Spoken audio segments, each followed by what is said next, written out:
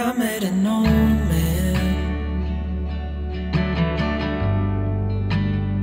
I said, tell me your story.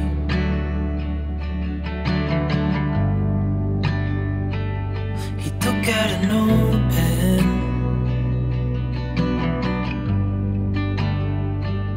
and wrote something for me.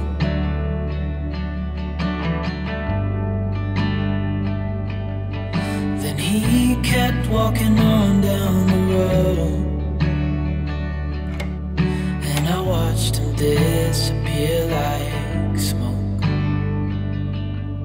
And I thought I'd just seen a ghost. Then I looked down at what he wrote. Slow down a bit. These roads are still a bit bumpy, I can tell you guys.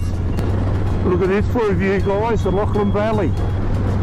This trip, since we worked our way across, has been left, right, centre, left, right, centre. I feel like I'm in the fucking army. All them fucking potholes that wrecked Kimmy's bike in the meantime, they disappeared in water, didn't they, mate? Now, he has got a Bears A, and we're going to have a look at that, aren't we? Two single fucking vans, man! You were offered, yes. also, Kiso, blow up, Euro van. And these are one of the rarer ones, are they? They only made 200. And so you had trouble, didn't you, getting it into it cost me $10,000. It cost me $3,000 for them to take the wheels off.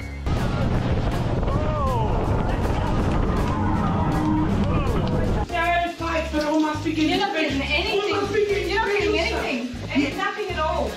Kimmy, what you doing, Kimmy? Kimmy! Kimmy, what are you doing?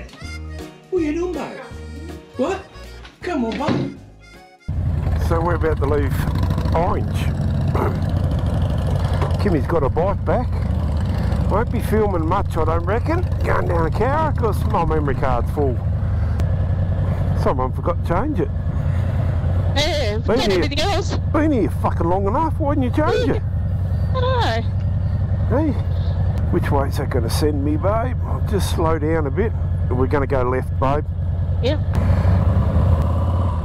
Although we've only got 112 k's, we don't really need fuel. You're right, if we see a servo, we'll fuel up though.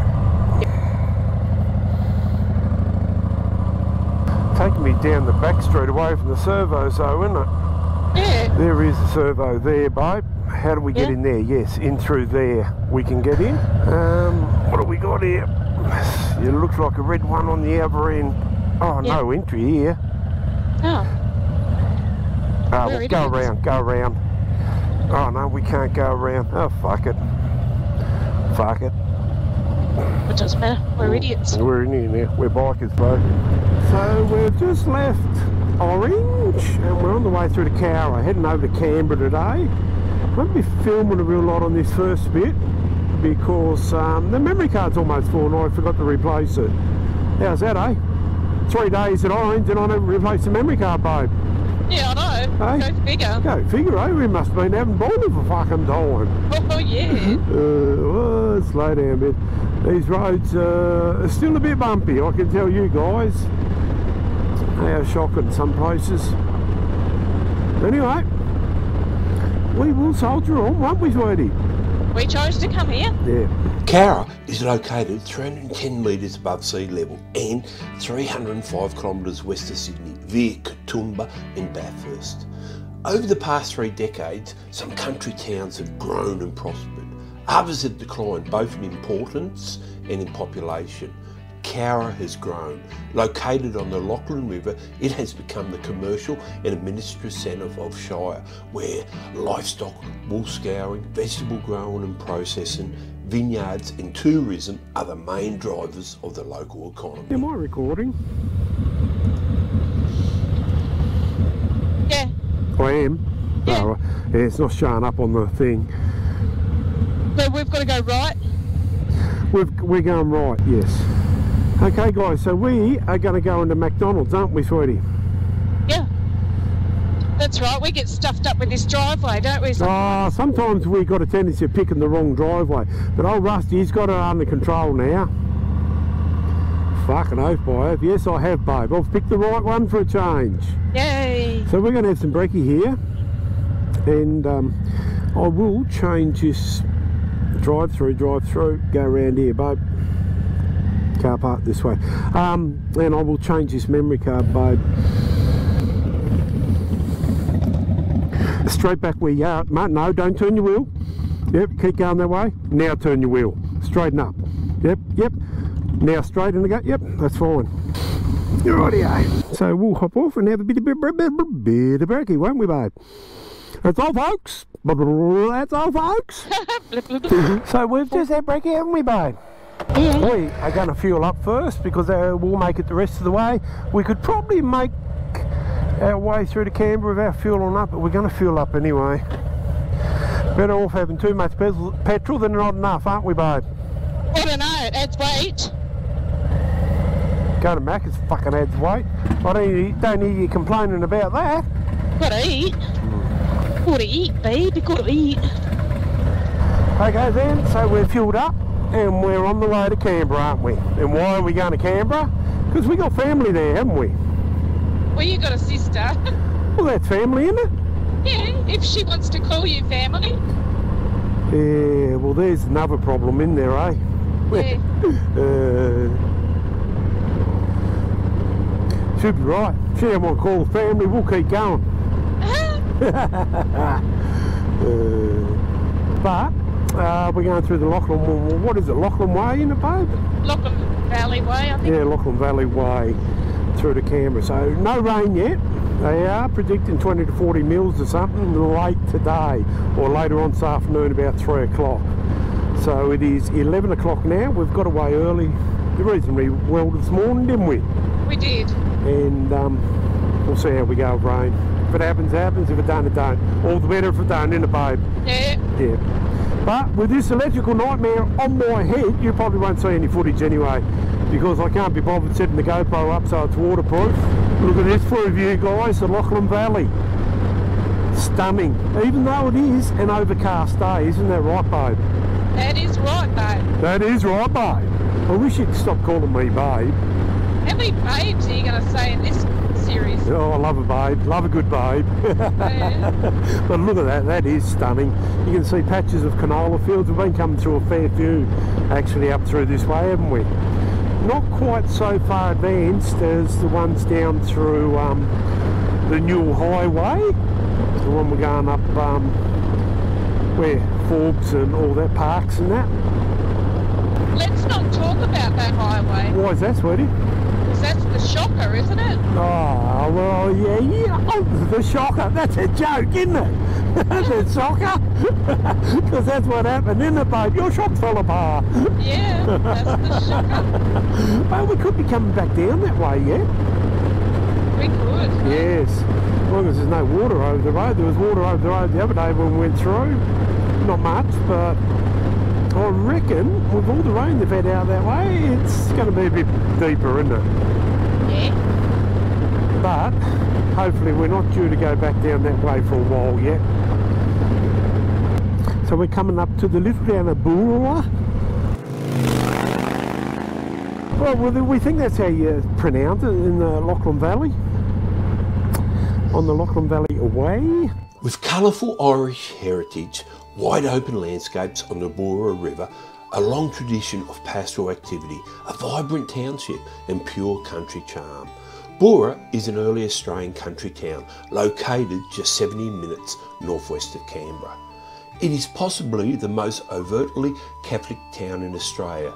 Not only was its handsome St Patrick's the first Roman Catholic church built west of the Great Dividing Range, but the church boasts a particularly beautiful stained glass window added in 1881, which includes an image of Daniel O'Connell, liberator of Ireland, below an image of St Patrick.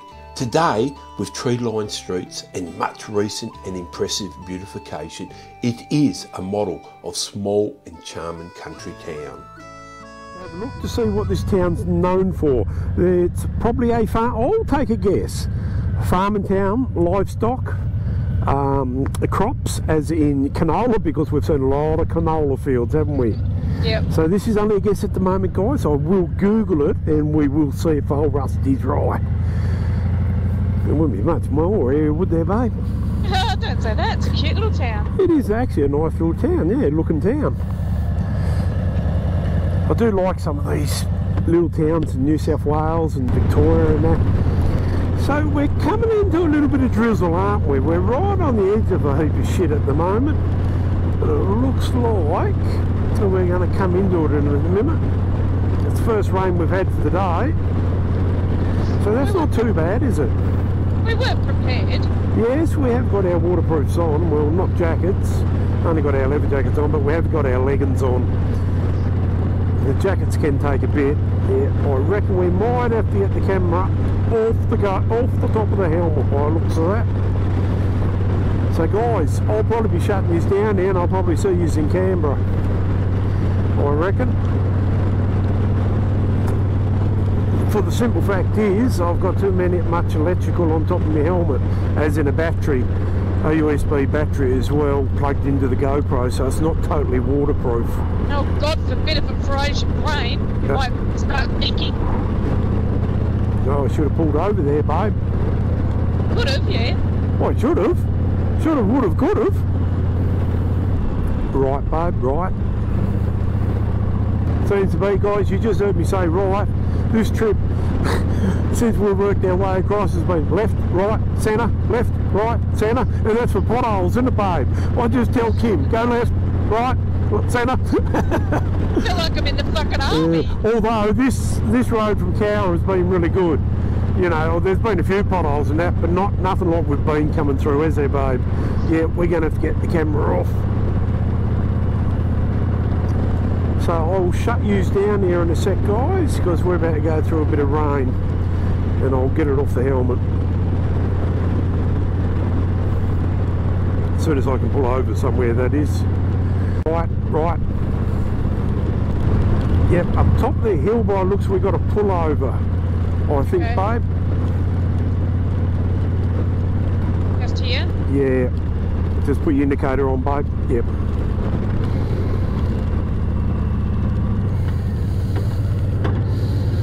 Bit of a driveway thing. Oh, it's a road, so I'll just pull up just here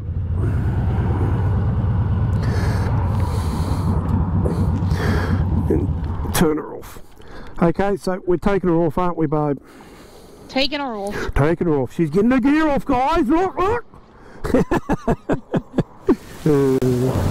Well, it absolutely poured down for about 90-95 kilometres. We're still on holiday, so we're still having fun. We had to get to Canberra, and when we did, we were saturated, wet through. But we were spending the next couple of nights there at family's place. G'day, guys, look at that! What a beautiful sunset! What do you reckon? Beautiful sunset in the Mick. Hey? We've arrived in Canberra, haven't we, babe? And what an eventful day we've had today, eh? The things you do for family, eh, babe? The things you do. 90 kilometres we had to ride. We had to ride about 280, 290 kilometres a day from Cowra to Canberra for family. You know, I mean, you've got to do what you've got to do sometimes, don't you? Yeah. But 90 kilometres of that was in torrential rain, wasn't it? Yes, Bo. Well, you're not agreeing. Well, I said yes. Well, don't you think you're going to get a bed if you agree? Yeah, that's right. Right. No, it was in pouring rain, and then all suddenly, all them fucking potholes that wrecked Kimmy's bike in the meantime, they disappeared in water. So it was a treacherous trip it is. Now, we're going to have a special guest coming up in the next couple of days, aren't we, babe? Hey? We've got a bloke here. He's a fucking pom, but I won't hold that against him. That's him there. Mick the Dick. Mick the Dick. Here's Mick there. Now, he has got a bass 8, and we're going to have a look at that, aren't we? And that's the old girl there, that's family there, that's sister. Well, that's family there too, isn't it, eh? What do you reckon, mate? Yeah, they're both family. Yeah, they're both family. This one here's been on the wine, so I don't know how this one's going to cope later on. What, babe? Fine. I was going to say, what else has he got in the shed? He's got a Triumph Stag in the shed, I know of, yes.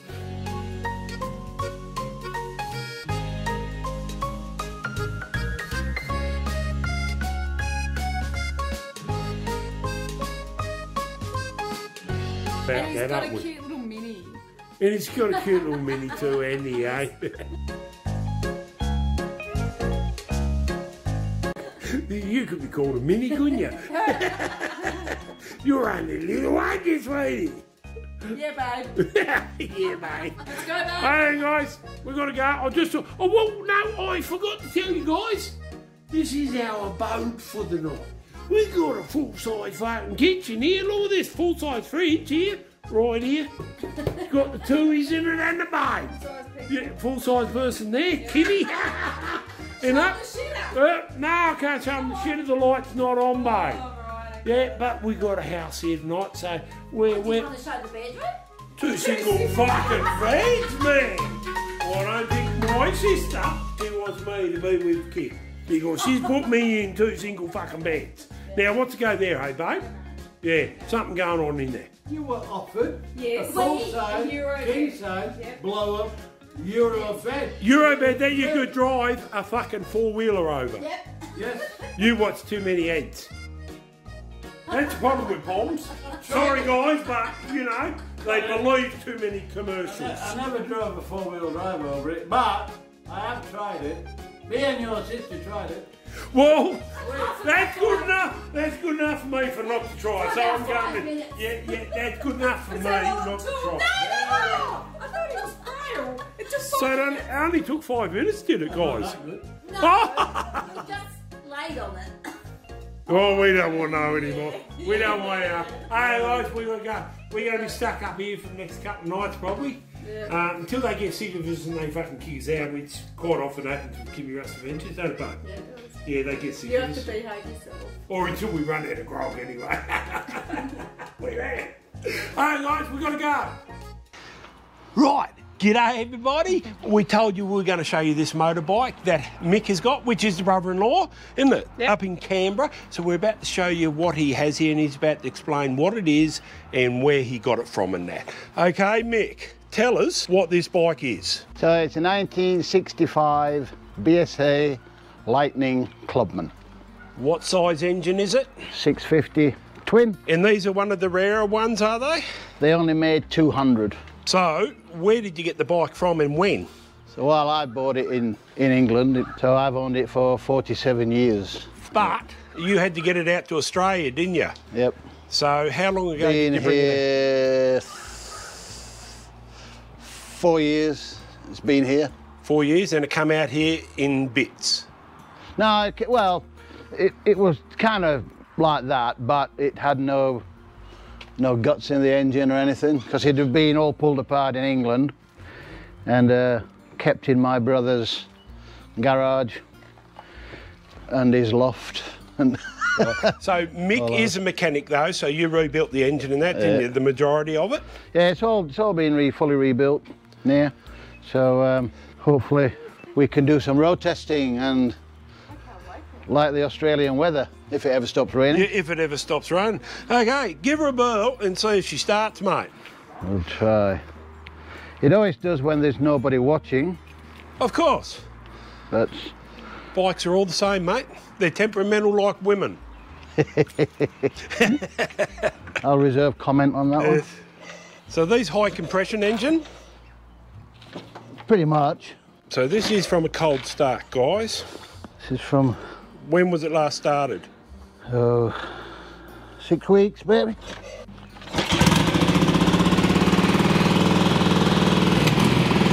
She goes.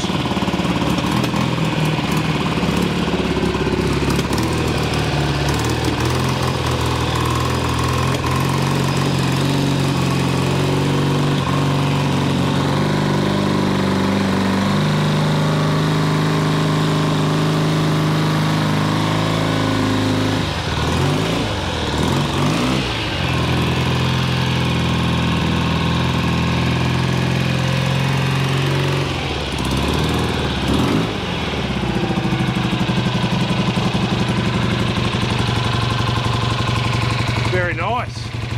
Very nice.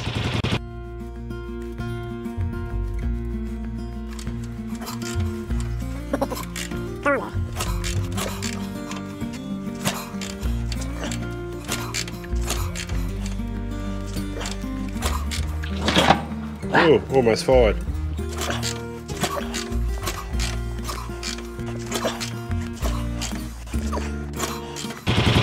Could have been a bit quicker than that, but anyway. So they should have oil. Make sure the oil pump's working. Yep. What's this, internal oil pumps, huh? Hey? What sort of oil pump? Internal or? Yeah, it's in here. Right, okay. Yeah. Just all original actually. You can buy new modern push pumps, but they're just so expensive. Yeah. So very nice. check it out, you know.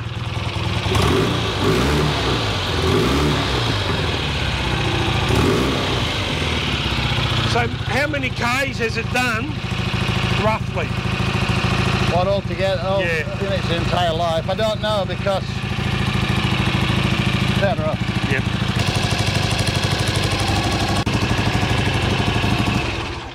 I don't know because if you look at that's the rev counter. Yep. That's original. Yep. Speedo has been replaced. So what's that speedo off? Well, it's still off of one of these, but it didn't come with the bike, so I don't know how many. Right. clicks Okay. you know, it's just done that much since I've owned it. And obviously you've done modifications to make it better on the road, like indicators. Yeah. Indicators and mirrors.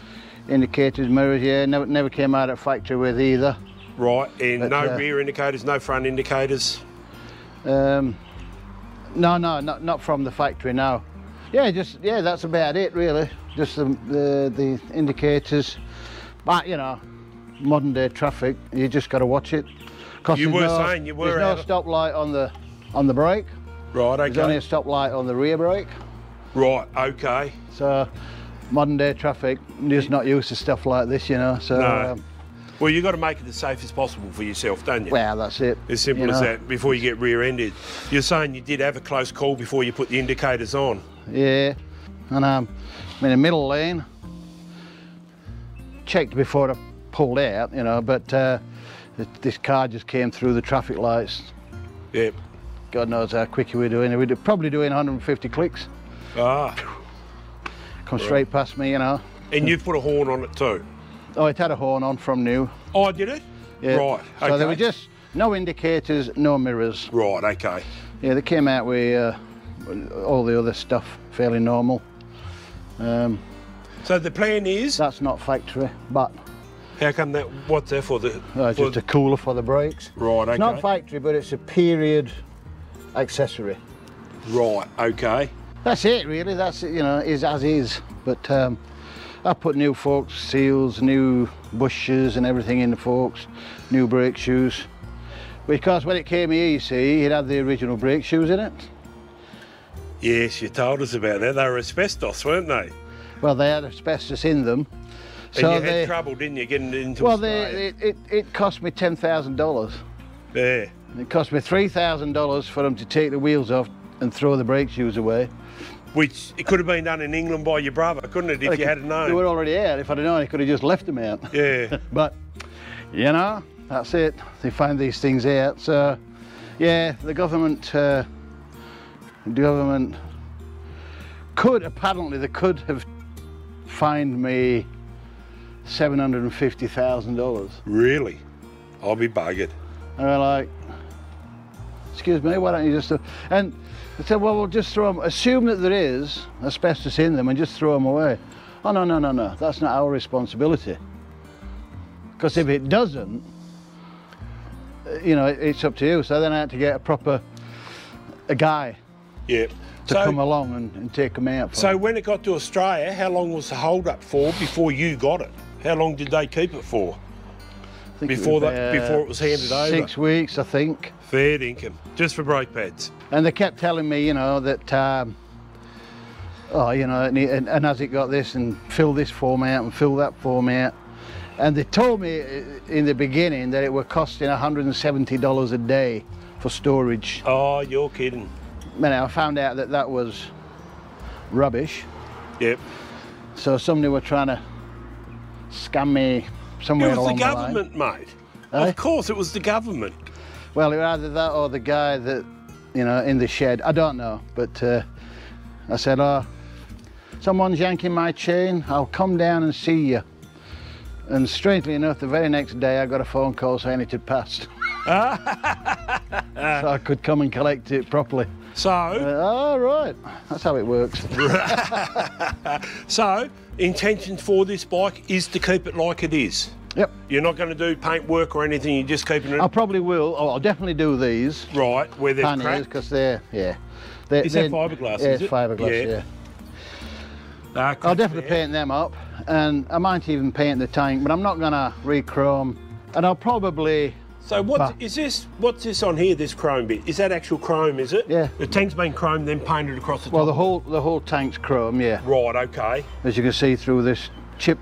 And this is original paintwork on it? Yeah, yeah. The lines are not. I attempted to do them 100 years ago when I was a kid. Is that painted, yeah? Yeah, painted. But that's the way they are, though. Yeah. But it needed a professional. Yeah. But anyway, you know, it is what it is. That's what you did when you were 16.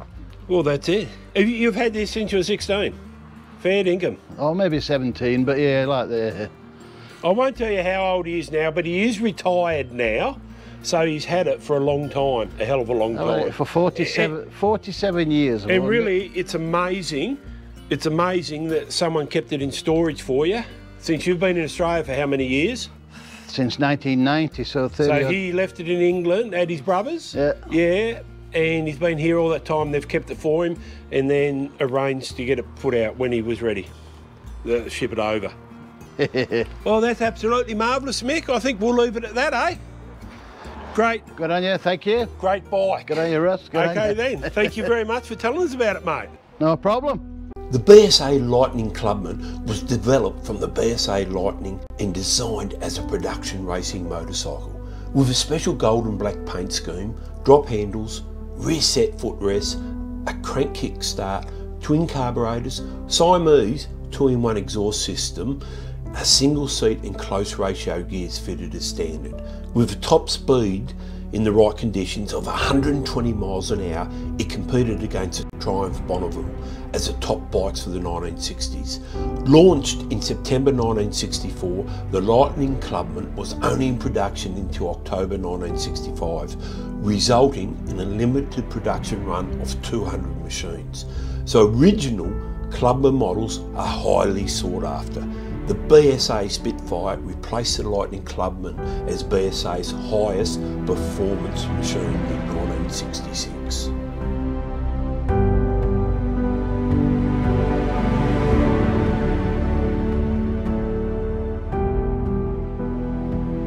Well, what an absolutely beautiful bike that was. I'm keen to ride it next time we go over. It was a bit wet this time. But anyway, we were here for a couple of nights in Canberra. Well, let us just say, a lot of grog went down and we talked a lot of shit for a lot of time. As we do when we're on holidays. But coming up in the next episodes, we have a look around Canberra at a couple of places, then hit the road for the East Coast. A bigger one. Yeah. Bigger is better. And it matter because... Kimmy's always saying bigger is better, aren't you, Kimmy? So, are you I don't know boys? what she's talking about, but she says bigger is better. Must be Harley Davidson. Must be Harley Are you boys being competitive now No. with your bikes? They're a bike. This is Jap bikes, isn't it? No, we're doing Compared to Harleys. We're doing the divide. The years. Oh, the years. And How Harley has actually gone back. I'm not doing Oh. Japanese. Oh, yes, I'm yeah. doing English in Japanese, yeah. and Harley Davidson, American. How Harley's gone backwards. Open up the window. I'm breathing in the last of September. I can feel the wind blow, and the late summer sky is like a giant